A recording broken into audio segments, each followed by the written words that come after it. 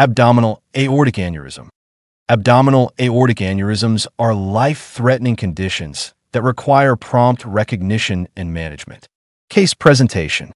A 68-year-old male presented to the emergency department with severe left-sided loin-to-groin pain lasting 1 hour.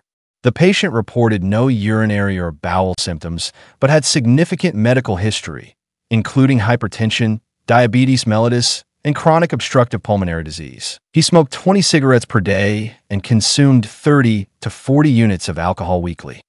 On examination, his temperature was 35.9 degrees Celsius. Pulse rate was 115 beats per minute. Blood pressure was 89/48 millimeters of mercury.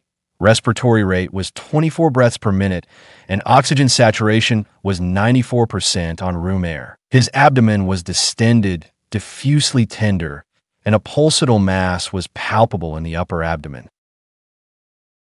Diagnosis. The clinical presentation suggests a ruptured abdominal aortic aneurysm. An abdominal aortic aneurysm is defined as a dilatation of the abdominal aorta exceeding 50% of its normal diameter, which is typically greater than 3 centimeters for the infrarhinal aorta. Key diagnostic features include abdominal pain, a pulsatile abdominal mass, and hypotension.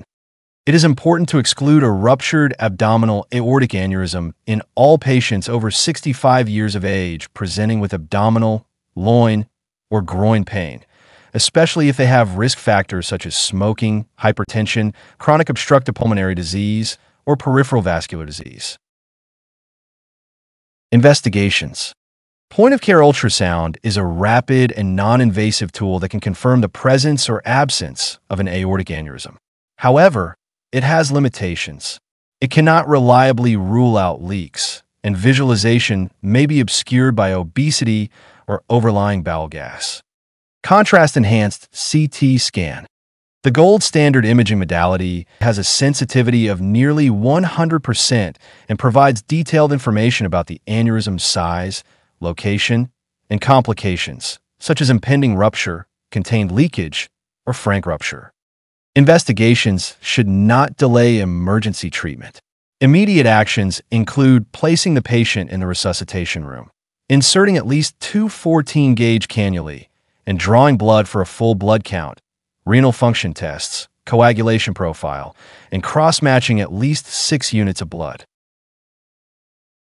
Permissive hypotension. Permissive hypotension is a strategy to avoid aggressive fluid resuscitation. The goal is to maintain the lowest systolic blood pressure that ensures vital organ perfusion, typically around 90 millimeters of mercury systolic. Aggressive fluid administration can exacerbate bleeding by increasing wall tension and vessel wall stress. Consider activating the major transfusion protocol if the systolic blood pressure falls below 90 millimeters of mercury or the heart rate exceeds 110 beats per minute.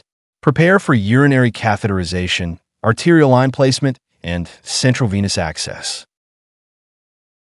Fluid resuscitation. Use packed red blood cells as the first-line agent for fluid resuscitation. Avoid excessive fluid administration to prevent worsening of any potential leak. Administer intravenous morphine for pain control to reduce wall tension and cardiac contraction. Referral and surgical intervention. A ruptured abdominal aortic aneurysm carries a 100% mortality rate if not repaired immediately. Urgent referral to a vascular surgeon is mandatory. Treatment options include open surgery for direct repair of the aneurysm or endovascular aneurysm repair, which involves femoral artery catheterization and stent insertion. For incidental or asymptomatic abdominal aortic aneurysms, refer males with an aneurysm greater than 5.5 centimeters or females with an aneurysm greater than 5 centimeters for repair. Monitor asymptomatic aneurysms measuring 2 to 5.5 centimeters with regular ultrasonography and outpatient follow-up. Key takeaways. A ruptured abdominal aortic aneurysm is a surgical emergency requiring immediate intervention. Risk factors include age greater than 65 years, smoking, hypertension, chronic obstructive pulmonary disease, and peripheral vascular disease. Diagnostic tools like point-of-care ultrasound and contrast-enhanced computed tomography scans are essential. Permissive hypotension aims for systolic blood pressure of approximately 90 millimeters of mercury to minimize bleeding.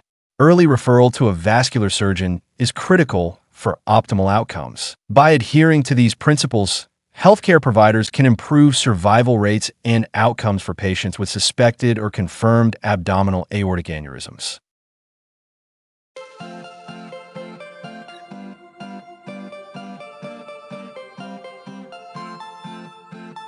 Thank you for watching. Please subscribe to our channel by clicking the subscription button. If you have any questions, feel free to leave a comment below in the comments section.